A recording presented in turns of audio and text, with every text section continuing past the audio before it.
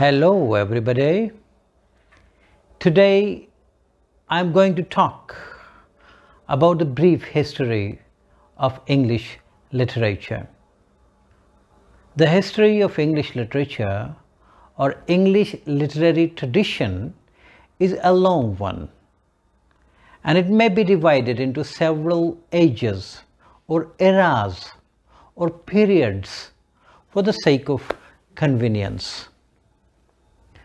We know the time when the English language was taking shape as Old English period or Middle English period. During some periods, the literature had specific trends. That is why those slots of time have been named according to the specific trends popular in those times.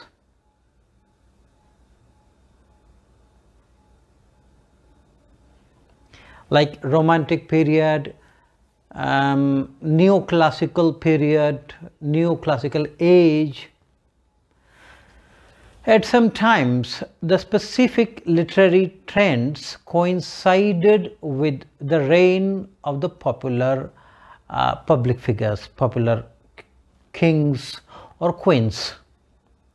We know such periods according to the names of the popular monarchs who ruled England, like the literature written during the reign of Queen Elizabeth I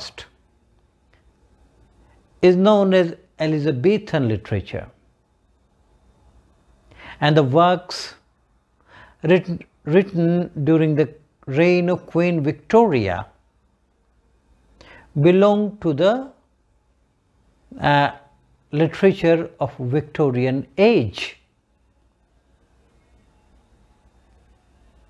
Now let's start from the beginning, that is from Old English period.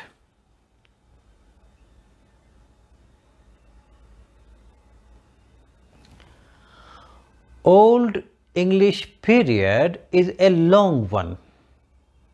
It did not last for 1 century or 2 centuries. No, it's a long period, long time, for it opens with the invasion of the Celtic England by Germanic tribes in the first half of the 5th century. And it does not conclude, as it is often considered, that it concluded with the Norman conquest. The conquest of England by William the Conqueror in 1066. But it continued till later. Rather, it continued in prose at least till 1150. The events, however, must be dismissed briefly. I am not going to dwell upon the Old English period for a very long time. The departure of the Romans in 410 left the British population open to inroads of the invaders from the north.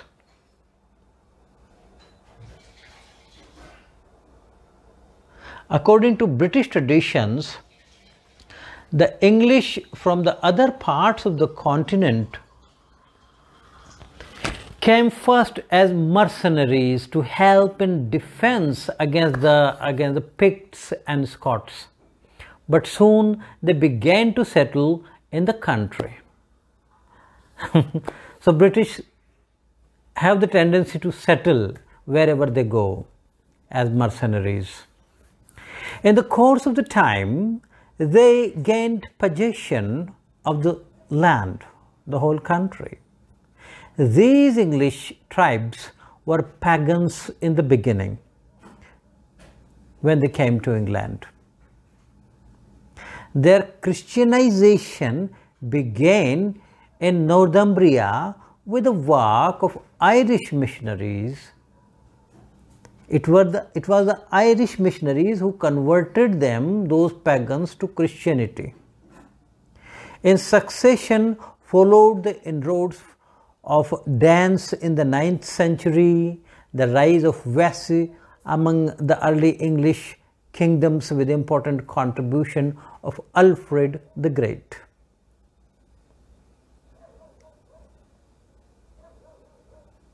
During these Norman-ruled centuries, that means after 156, when English as a language had no official status and no regulation, this language became the third language in its own country.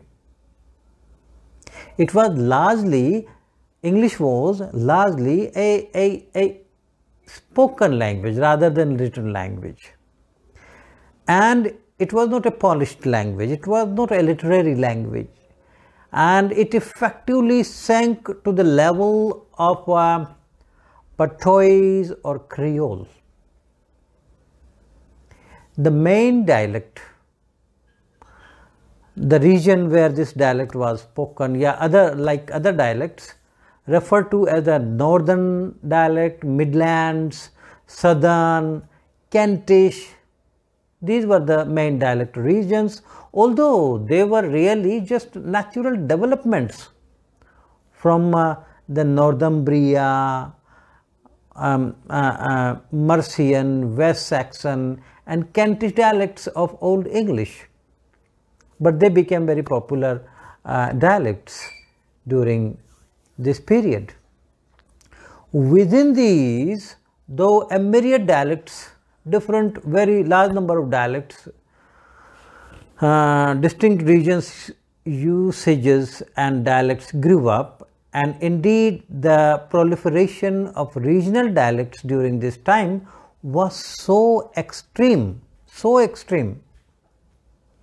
that people in one part of England could not even understand the language spoken by the people from another part, just 50 miles. Like in India, language, changes every 50 miles.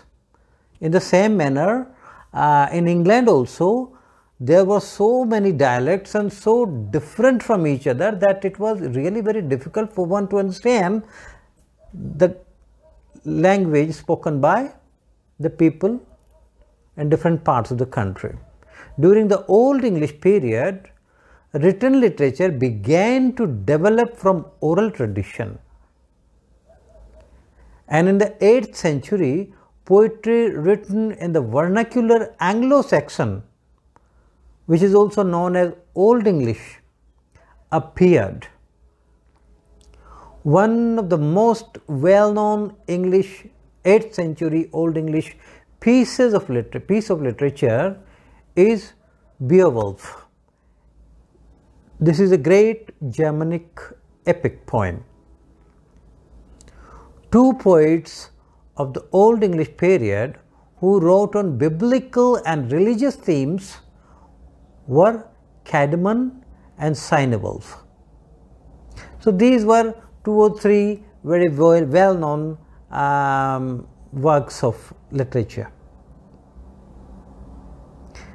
Now I will talk about the Middle English period.